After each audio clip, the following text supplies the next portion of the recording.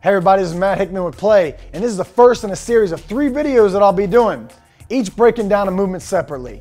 We're gonna do the plank, the glute bridge, and the hip hinge. Now these are the cornerstone of your training. These are the foundation that we're gonna be building off of, so you can take these movements, take these cues to where when you're going through with each lift, you get the maximum benefit out of the lift and you get the most from your training session. So today we're gonna be covering the plank, and the 3 main cues are brace the abs, squeeze the glutes, and slightly spread the floor.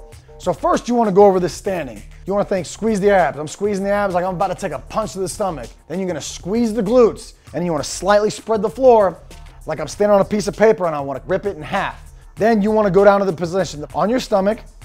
Brittany's in a nice straight line. Feet wanna be about shoulder width, slightly further apart. The farther they go, the easier it gets. The more narrow they go, the more difficult the movement gets. Right here, we wanna have the elbows right underneath the shoulders. All right, from here, she wants to elevate the hips up. Now, some people just hang out here for days, but we wanna do it right. So we're gonna run through the cues. Squeezing the abs as hard as you can, like she's gonna take a kick to the stomach. Squeezing the glutes, puts her in a neutral position, slightly spreading the floor. We get a little bit more out of the glutes. Now she's shaking, so you gotta get comfortable being uncomfortable right here.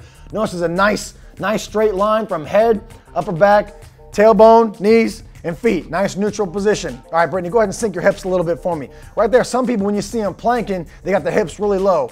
That's not a good position. You're not doing it right. So let's go back up.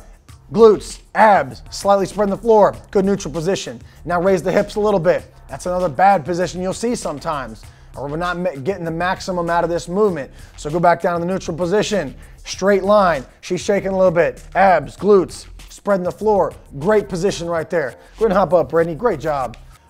Guys, right there, as you can see, that neutral position is what we want.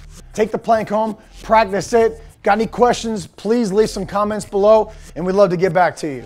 Thanks for joining us. Have a great day.